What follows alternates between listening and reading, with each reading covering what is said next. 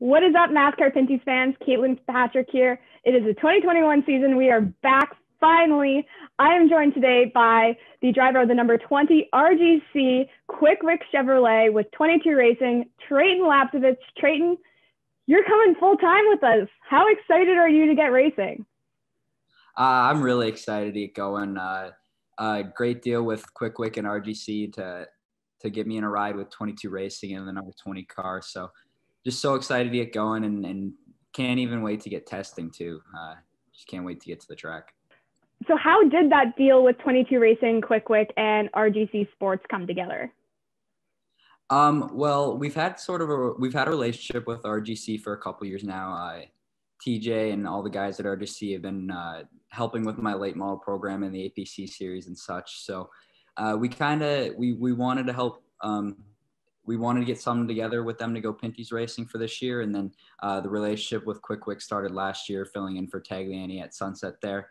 They helped for my one-off race there. So built a great relationship with them too. And then it was just perfect for them to come together and as co-primary sponsors to help get the ride going. Well, that is so exciting. We're so happy to have Lapcevich back in the series. So Treyten, we have a full slate of races for the 2021 season. Which of the tracks are you most excited to get to? I'm probably most excited to get to Chaudier. It's a track that I've never raced at, obviously, but I watched my brother and Alex obey that crazy battle there. And I think it was 2016 or 2017, one of the two. Either way, it looked really fun. A very cool track, and I think it would definitely be right up my wheelhouse of in regards to the track shape and the length and all that. Your brother, the 2016 NASCAR Pinty's champion, does have quite a few wins in the series. Which track would you like to get your first win at? You know, I think it would probably be really cool to get my first win at Sunset, just because I consider it my home track. I started there in the mini stocks and then the street stocks and all that. So I think it'd be pretty cool to get it at Sunset, and I'd be really excited for that. But you know, I'll take a first win at any track, really. So. Yeah, it doesn't matter where the first win comes at. It's just you just want to win. Yeah, that's it. I mean, it would be nice to get a win straight out the gate at Sunset. You almost did last year, which I guess leads into our next question of your first race last year in the Pinty series. You were racing the number 18, filling in for Alex Tagliani, and coming to the checkered flag in race 1 at Sunset. There was the scuffle in turn 3 and 4 with Jason Hathaway and then Kevin Lacroix, and LP just beat you to the line. Is there anything you would do differently to go back and get that first win? Honestly, I've watched the video a lot and I've gone over what I could have done and all that. But honestly, I was just trying to get through it. I saw them wrecking I anticipated a wreck happening, and I committed to the outside because I figured that'd be the best place. And all I think I could have done different was really push it harder into the corner and maybe get ahead of him so he didn't really have the chance to squeeze me up into the wall there. But no, at the time I just saw smoke and I couldn't see any cars wrecking. So I couldn't see anybody, and I was just trying to get around it clean and hopefully grab a good finish, which we did. Well, your first race, you get initiated into the series pretty quickly as to how these guys drive. Did you learn anything from the way these guys race from that doubleheader? I definitely learned that I probably need to be a little bit more aggressive and moving forward. But at the same time, I just need to keep my equipment under me and my tires to be able to last the amount of laps. But yeah, it's definitely a bit more of an aggressive driving style to get past someone. And you know, at Sunset, I feel like that was probably the worst track for that because the outside and the inside are both pretty competitive, and you definitely need to get a bit rough to get by someone. Yeah, these guys drive a little bit aggressive. The intensity from some of these guys can be quite interesting. It makes for good racing. Moving forward, we have 3 road courses on the series, on the schedule this year. 4 events, GP3R, 2 at CTMP, and 1 at iCar. You don't really have any road course racing experience, do you? So what are your expectations heading into those events? No, the only road course racing experience I have is just on the simulator. But no, hopefully we can get some testing in, and I can get a little bit seat time before we go right into road course racing, and I don't have to enter it blind. But thankfully I got my dad. My dad was always pretty good at road course racing, so I hope that I'm going to be able to lean on him for some advice, and hopefully we can just grab some good finishes at the road course and contribute to our overall points championship, like the point standings. Yeah, and Rookie of the Year standings. You can't forget about that because you are running for Rookie of the Year this year. Which of the 3 road courses are you most excited about to race? Definitely CTMP. All right, so you do have a lot of experience at Jostens and Flamborough in a variety of different series, including the APC series.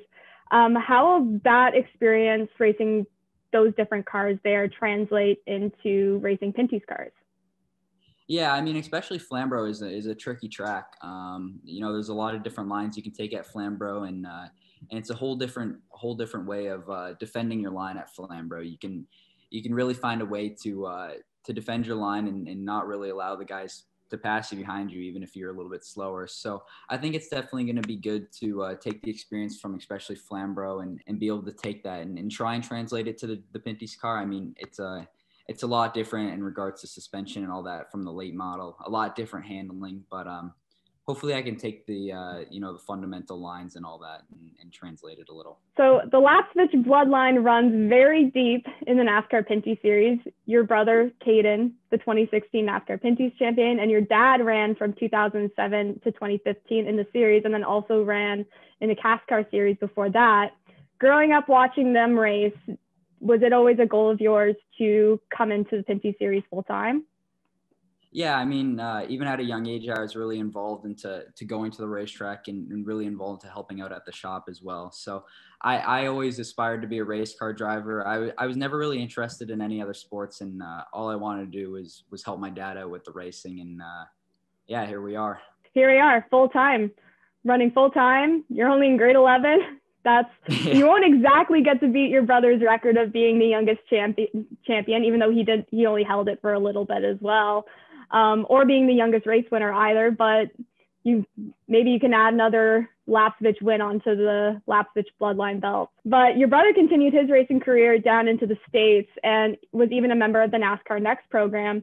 Is that something you'd like to do in the future, maybe running even a truck or Xfinity race? Yeah, definitely. I think the ultimate goal is probably ending up in the States. I know Caden's living his dream down there in North Carolina, and he's having a lot of fun. So yeah, definitely. I probably aspire to end up in the States sometime rather in my career. So you mentioned your simulator earlier, and that's been helping you learn the road course races. You were even in the inaugural NASCAR Pinty's Pro Invitational last May.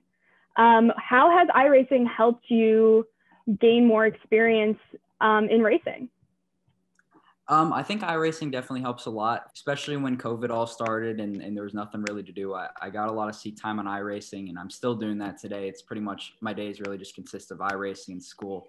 So I think it definitely helps. I think there is a little bit of lack in realism, but there's no direct comparison to a Pinty's car either. You have the trucks and the ARCA cars, which are about as close as you get. So I try and get experience in those and maybe work on my shift points at the road course and ultimately the line as well. How many hours do you think you're logging a day in that simulator?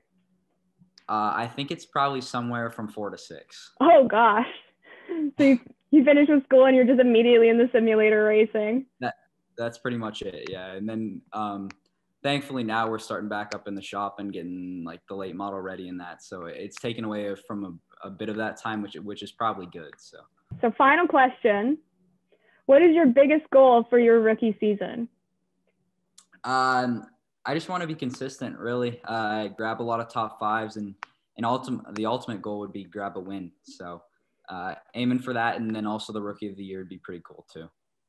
Well, Treyten, we are excited to have you full-time in the NASCAR Pinty series, and we can't wait to see what you can do behind the wheel of some of these cars. We will see you at Sunset next month. Treyten, thank you so much for joining me today. Thanks for having me.